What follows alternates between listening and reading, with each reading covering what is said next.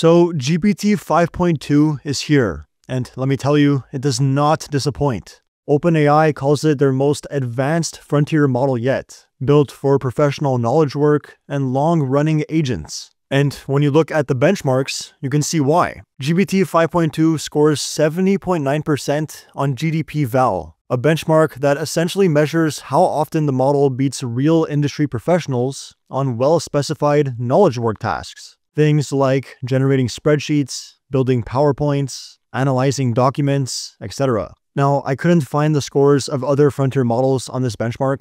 All we seem to have publicly are the numbers from September, which include Opus 4.1, Grok 4, Gemini 2.5, and GPT-5. And obviously, none of those are frontier anymore. But still, even using those older numbers, we're looking at roughly a 22% jump in state-of-the-art performance in just a few months. That's insane progress for a benchmark built around actual productivity tasks, and we're already long past the human expert baseline. Now, going back to the full benchmarks, what's kind of annoying is that OpenAI doesn't include the scores of other models here, just GPT 5.1. So we're going to be referencing Gemini 3 Pro's benchmarks, which also includes Claude 4.5 Sonnet. So starting with the coding benchmarks, you can see we have some very solid improvements. 55.6% on SWE Bench Pro and 80% on SWE Bench Verified. Google's table doesn't include SWE Bench Pro, but on SWE Bench Verified, GPT 5.2 score beats both Gemini 3 Pro and Claude 4.5 Sonnet. I do think Claude 4.5 Opus still edges it out slightly though. Then we've got 92.4% on GPQA Diamond, PhD level science questions. Again, this beats both Gemini 3 Pro's 91.9% and crushes Claude 4.5 Sonnet 83.4%. Next, 100% on Amy, no tools. So that benchmark is basically done at this point, which is not exactly surprising.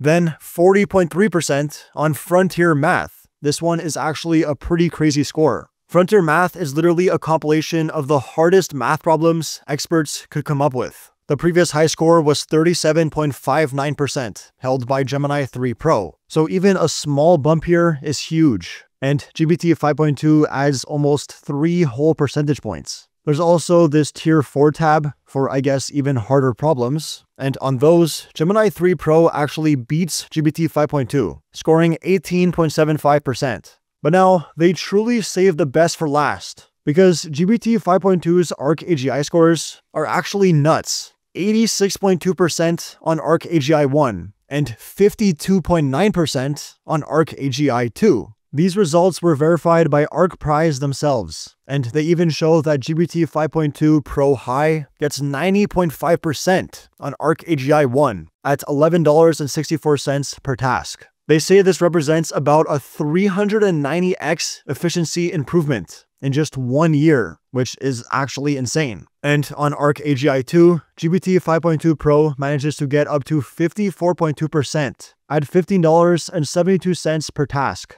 So yeah, we still have a long ways to go before these models match human efficiency, but clearly they're getting better and better at generalizing. If you didn't know, the ARC-AGI benchmark is literally designed to test problem solving in completely unseen environments, which many researchers think is the core ingredient of artificial general intelligence. And the speed at which this benchmark is getting saturated, especially toward the end of this year, is just wild to watch. It really feels like it's only a matter of time before every benchmark gets saturated. Also, if you're wondering what its score is on humanity's last exam, well, they conveniently left it out of the main benchmark table, but included it at the end here. It scores 34.5%, 3 percentage points below Gemini 3 Pro. I'm guessing that's why they didn't include it. So those were the benchmarks. But the main thing that really stands out with this model is its ability to complete real-world tasks. Here are some comparisons between GPT 5.1 and GPT 5.2 on actual knowledge work tasks. The first one is a workforce planner. The prompt was, create a workforce planning model with headcount, hiring plan, attrition, and budget impact. And I mean, as you can see, GPT 5.2's output just looks way more professional. Here's another one. The model is told it's an investment banking analyst. and it has to put together a waterfall analysis to understand ownership and returns for founders and existing investors. And in this case, it's not just that it looks cleaner, which it does, but according to OpenAI, GPT 5.2 actually got all the calculations correct, unlike GPT 5.1.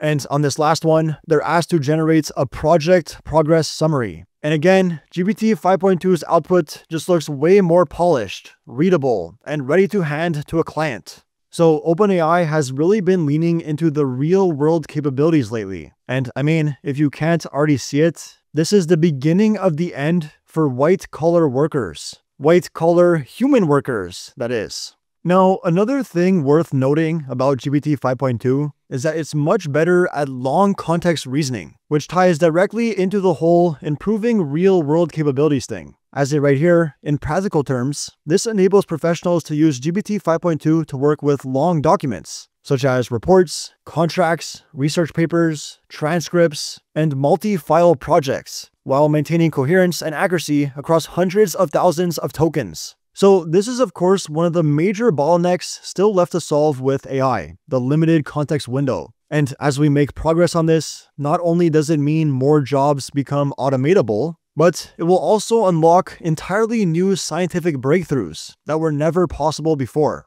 Think about fields like biology. If we can one day feed a model our entire genomic structure, plus all the relevant biochemical pathways, plus the clinical history, plus environmental variables, then all of a sudden, you can start running simulations, predicting disease risk, designing personalized treatments, things that are basically science fiction today. Finally, the last thing worth mentioning that we haven't really talked about yet is GPT 5.2's vision capabilities. OpenAI claims GPT 5.2 thinking is their strongest vision model yet, cutting error rates roughly in half on chart reasoning and software interface understanding. And what this means for everyday professional use is that the model can more accurately interpret dashboards, product screenshots, technical diagrams, or visual reports, supporting workflows in finance, operations, engineering, design, and customer support, where visual information is central. So yeah, overall, this model looks very impressive. And while I haven't tested it out extensively myself, I'd say it's right up there with Gemini 3 Pro based on everything we just looked at. You could honestly make a case for either one being superior though, depending on the use case. And in terms of availability and pricing, starting today, GPT 5.2 Instant, Thinking, and Pro is rolling out in ChatGPT,